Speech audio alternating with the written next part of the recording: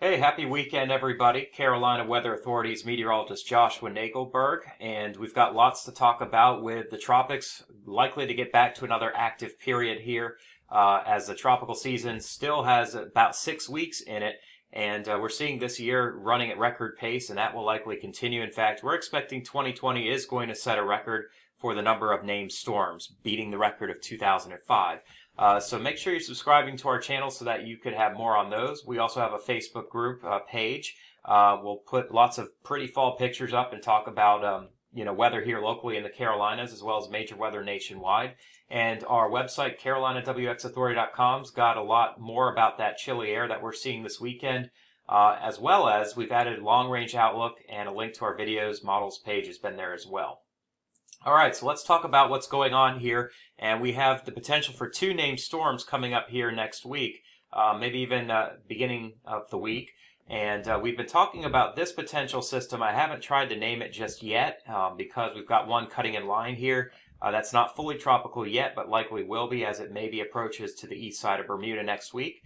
So we're going to talk more about that here later in this video, but we've mentioned this system, which hasn't even yet formed, but is likely to form in about 4 or 5 days in the Western Caribbean, and maybe a threat to a lot of land masses depending on where it ends up going. The East Coast certainly is one spot that climatologically a storm like this might go. What we're seeing, though, is a large area of high pressure, which is going to warm us up above average here as we get into the days before Halloween. And that high pressure ridge could cause problems in where this storm ends up going. It's going to kind of shut off the Northwest Gulf, where we've seen so many storms this year. But Florida and the Yucatan, Cuba, Jamaica, the Caymans, and the Bahamas are certainly at risk. But after that, there's some question marks. So we still think the East Coast is certainly in play, but we could see a combination of any of these 3 tracks. And behind this system, models are starting to talk about still some rising air and favorable conditions for at least a couple more storms at the very end of this month and into at least the beginning part of November. So that's why we think we're going to set a record for named storms here this season. Here's the names on the list. Epsilon will be the next one. We think now that that system east of Bermuda has got a better shot at getting there first, while Zeta will be the next system that forms in the Western Caribbean. Where it forms exactly still we have uncertainty in, but we're starting to at least have the solutions on the plate to show you guys. And I personally think that we could get to Eta and Theta by November 7th, and maybe even Iota at that point, which would put us in record territory. We talked about at the halfway point when we were at 17 named storms that we were going to keep the pace of potentially getting to 34. I think that's a little high, but I could see 30 at this point, which would set a record. So let's take a look at the environmental conditions. You can see that we certainly still have quite a bit of warm enough water in the Western Caribbean for major storms to form, and enough off the southeast coast for at least a hurricane to be in the area. East of Bermuda, we do have potential for a large storm that could reach hurricane intensity still, but really most of our heat is close in, and it looks like the Western Gulf now much less likely to see a kind of storm like Delta or Laura, but certainly doesn't leave. Certainly the door is still open for something to come up there, but the chance of it being a major hurricane is very, very low at this point, which is good news. And you can see our overall water temperature map does show still some unseasonably warm waters across this area. Typically this time of year the warmest waters are in here, which they are, but we still have more places for storms to potentially brew and track where we could have favorable conditions as well. I'll show you this because it may not mean a lot to you now, but this is called the Madden-Julian oscillation. When we see the brighter colors, we have more sinking air and wind shear, which is a deterrent to storms forming. But when we get the cooler colors, which we'll see shifting across the Pacific into the Caribbean here next week, we have more favorable conditions for storms to form. And then look at week 2. At the end of October, we've got a very prime spot for maybe more storms to form, perhaps even multiple storms coming out of a gyre in the Western Caribbean. So that's something that we're going to keep you guys posted on. Also, the Chi 200 millibar 40-day forecast kind of shows where the gravity waves go. We want to see the greens here for development.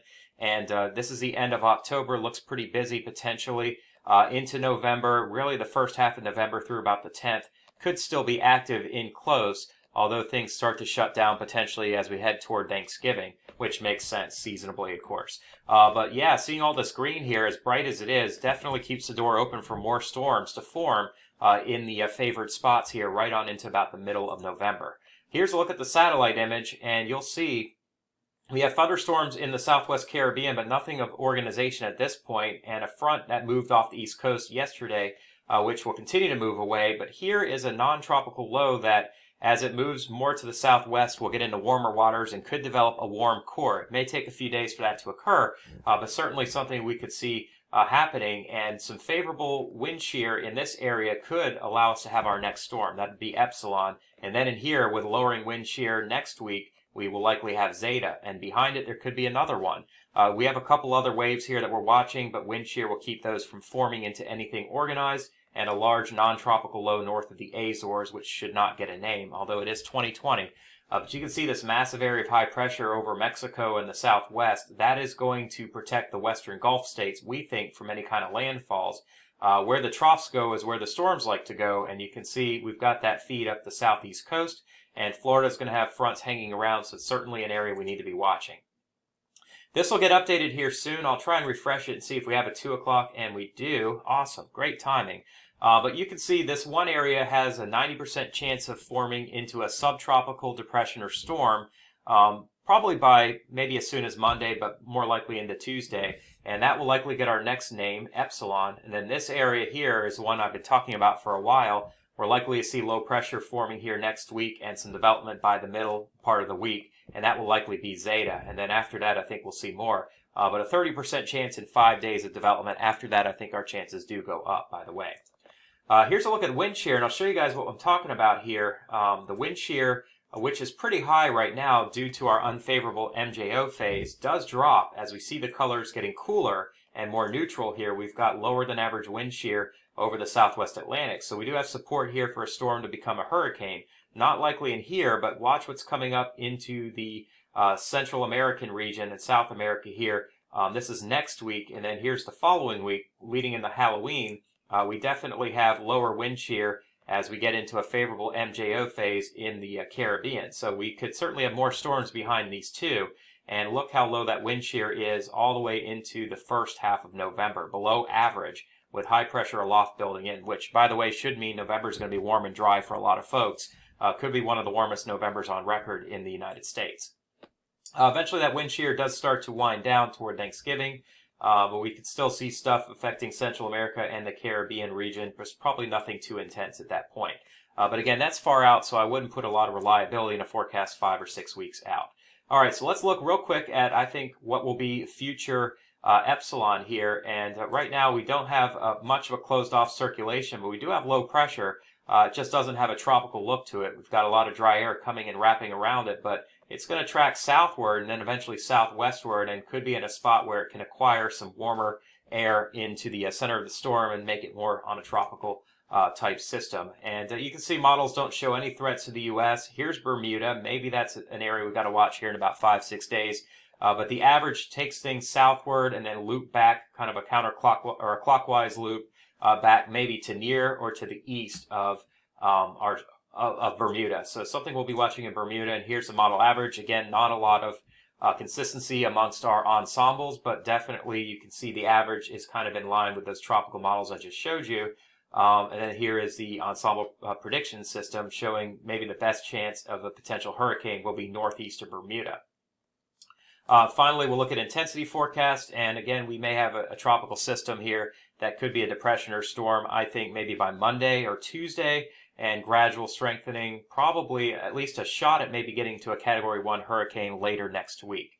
We don't have any guidance being run yet on the next system because it hasn't formed, but we could see something spinning up quickly in the Western Caribbean. We'll look at temperature anomalies here, which you can see how warm it looks like it's going to be. We do have a cold shot coming in here next week into the Rockies and Plains, so it'll briefly get cold for a few days before Halloween, but it should bounce right back to warmer than average temperatures almost completely nationwide for November. So not going to be particularly snowy, we think, in November across the United States, but the battleground areas could see that. What this means is that the waters off the Atlantic are not going to cool too quickly and still support potential tropical trouble down in here and, of course, in the Caribbean. As we get later into November, you can see that maybe the heat tries to break up in the southeast, but it's still fairly balmy, at least with respect to average. What does that mean as far as precipitation goes? Well, it definitely looks dry across the southern United States with the exception, we'll get that word out for you guys, being in this area in the southeastern Gulf around Florida and the southeast coast. So that's the area that I think the models are starting to sniff out potential tropical trouble. And look how wet it can be in the Caribbean with that rising air from the MJO. Definitely going to still be active with wave after wave potential here. We don't think the Northwest Gulf, but most likely southern and eastern Gulf into the Caribbean and around the island nations and Southwest Atlantic. So we're definitely not done here in the tropics just yet. Let's look at ensembles. This is the GFS ensembles. We can see this is Monday. Here comes Tuesday and Wednesday, and we're starting to see potential solutions around Jamaica Wednesday and Thursday. This, by the way, is our Epsilon system. This is Zeta down in here. But notice there's divergence in track, and still a couple models leave something left over in the southern Gulf where steering will be weak. So something could try to move west toward the Yucatan or Southwest Gulf, but eventually I think it's going to get kicked out up the southeastern coast. We definitely have solutions coming close to the Carolinas and Northeast, though, so I would not let down our guard based on what one model run showing. We can see maybe still some potential trouble for Florida heading into early November, depending on the timing of that system. And oh, by the way, here's another potential system behind it, which I'm going to talk about more in the next couple of weeks. The European ensemble prediction system, here is a look at potential Epsilon. We may see some development by the 19th into a tropical storm. Here's the 21st, and one or two spots the Europeans are sniffing out here in the western Caribbean, and then you can see potentially a zipper low coming up the east coast. This system not a threat to the U.S. It'll stay over the central Atlantic, but potentially up the east coast. But also we're going to keep an eye on the southern Gulf, as there could still be something lingering around in here right on through Halloween, and then maybe getting pushed eventually back to the east or northeast, with new development potential here by the 1st of November, but still lots of time for that to happen. GFS model has been fairly consistent, showing a system coming up near or to the east of Florida through the Bahamas. You can see that on here, this system coming up through the Bahamas, and definitely weaker than a couple days ago when we had major hurricane solutions. But it will change again. But notice we're tracking through the Florida Straits into the Gulf of Mexico. We get to the middle of the Gulf, and then we don't know where we're going because of this big high blocking things. So eventually that will get pushed back to the east, and definitely something to be concerned with in Florida if this solution is correct. But the run before it, the 06Z model run, definitely looked different. And I'll show that to you all here real fast. I'm going to have to get going because we're taking a lot of time. But you can see that system going up near Bermuda and not going to be a problem for us, with new development possibly near the east coast, but that's not going to be anything tropical. So definitely some difference in the GFS. The parallel was starting to show some of this weaker steering environment with a system possibly moving back over the Gulf. It's now gone back to where the old GFS was, but here's another potential system for the November 1st and 2nd time frame that we'll have to keep an eye on. The Canadian model is kind of in between everything. It's got Epsilon east of Bermuda and then turning northeast. Here's got development over the central Bahamas for next weekend, and then coming up toward Bermuda and not necessarily a threat to the east coast. European model, which has not developed this system in the Caribbean quite as quickly, doesn't show much more than lowering pressures through next week. Over the weekend shows maybe a system spinning up over the northeastern Gulf, coming across Florida and the southeast, and then going up the east coast. So we definitely have a lot of options that are out there. It's really tough to make a call just yet as to where things will go. So I'm leaving these three options, but if something comes back here, it could always, of course, make a right turn and come back through Florida and up the east coast. Epsilon, not a threat to the U.S., maybe a threat to Bermuda. And then we'll watch this area and then this area as we get to the very end of this month and the beginning of next. Quite a mouthful, folks, but just want to make it true to you guys that we definitely are not done with the tropics just yet. We hope that nothing, of course, impacts the U.S., but if there's any place to watch, I think it is Florida. With the second potential spot to watch would be the Outer Banks and up into coastal New England, as we have seen historically some tracks that have come that way in late October. And you know what? November in Florida could still be active from what I'm looking at this point. We have to get to closer to Thanksgiving before we can rule things out. All right, folks. Well, appreciate y'all joining me. Have a great, safe weekend. Enjoy the beautiful fall color if you're going to the mountains like I am tomorrow. And, of course, subscribe to our YouTube channel so that you can see more videos from us. All right, everyone. Have a great day. God bless.